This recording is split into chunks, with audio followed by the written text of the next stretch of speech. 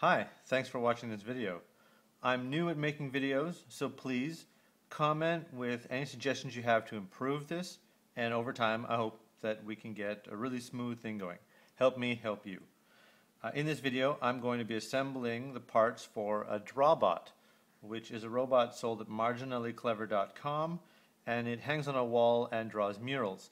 In a following video we're going to run the robot and actually see it draw pictures so you can see how to use all the software.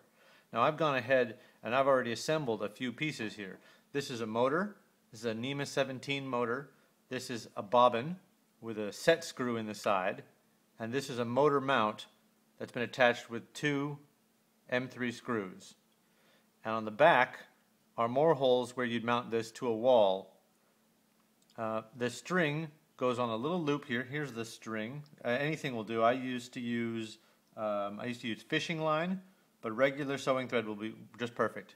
You can make a knot that slips over this screw, goes around the bobbin, and then out through the middle hole. And there are 5 holes on each side, so that you can run a wire from the top 2 holes and another one across the bottom 2 holes, and then when something metallic comes up and touches both, it will know that it's reached the limit and it'll stop the motor automatically. The bobbin is 3D printed, and the hole is not always perfect for fitting on the shaft. You can use a 13/64 bit to clean out the hole. There's a flat on the shaft. You want the screw to tighten onto the flat side to hold this steady so it doesn't move unexpectedly. Unexpected movement is bad for your pictures. The way to hold this so you don't stab yourself in the finger is like I've done here. And then simply tighten the screw .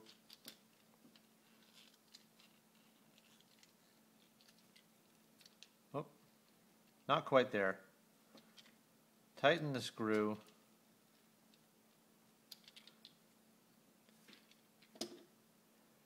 Now I've tightened the screw, and that's not going anywhere.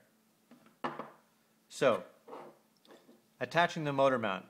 You see here how the wire is coming out the side and not the back? This is so it doesn't interfere with the board.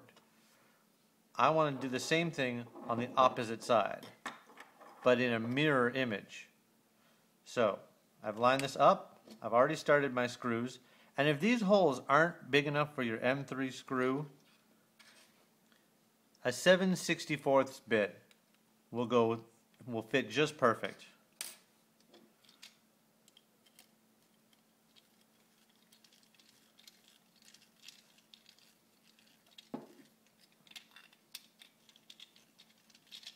Getting the one in the back is a little tricky, but once you get it started, the rest is pretty straightforward. I've already attached one side here to the motor shield. This is an Adafruit motor shield. We get them in here and we solder them together ourselves, so it saves you the effort. If you'd really like to get one and solder it together yourself, by all means, just let us know and we'll drop one in.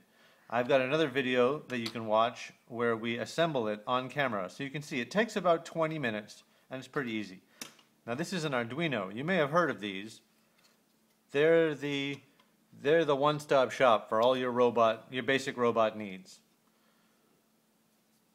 This motor shield goes on top of this Arduino by matching up the pins and squeezing together like a sandwich.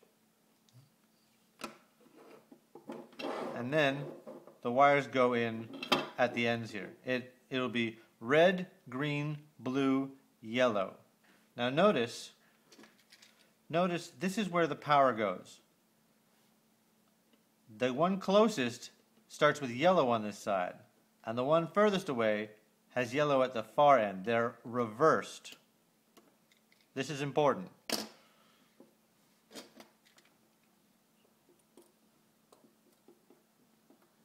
So red,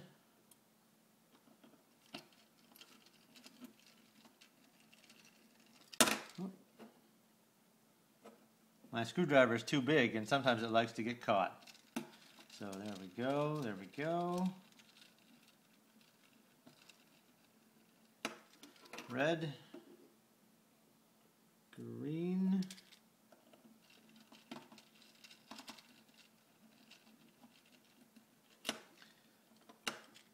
That's what I mean. And we skip the middle one, and then blue.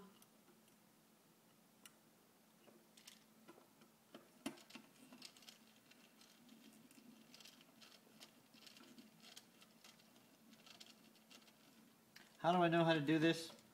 I read the manuals. I know, I'm one of those people. I read the manuals.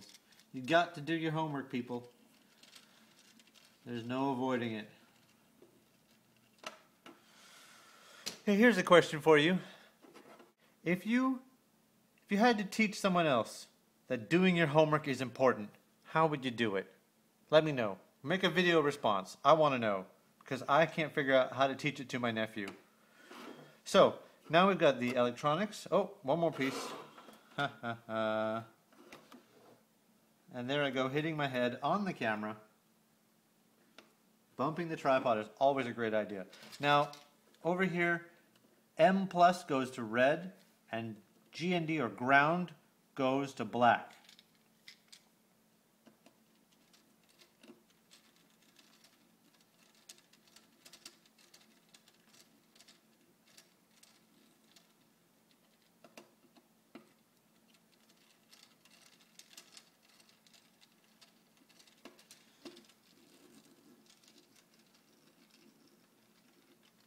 And that's it.